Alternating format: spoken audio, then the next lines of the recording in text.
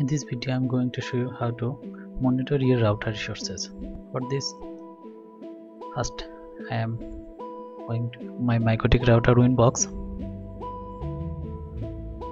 You can generally view of FD types of resource activity on system resource tab.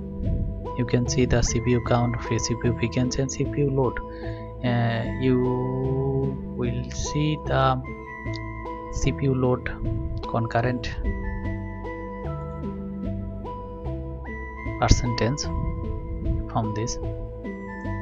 If you want to troubleshoot your router's running service which will consume highest CPU, you can also see this. For this you have to go tools and profile. From profile, if you want to select all and start, you can see the running service on my router. You also see the which service is running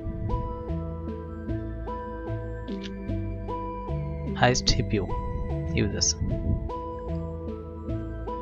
Sometimes you have to troubleshoot your router high CPU uses.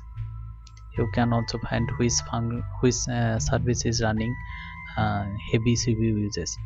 You can stop it and router running normally.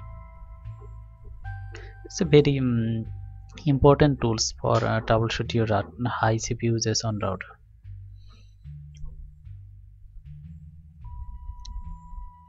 That's all. Thank you.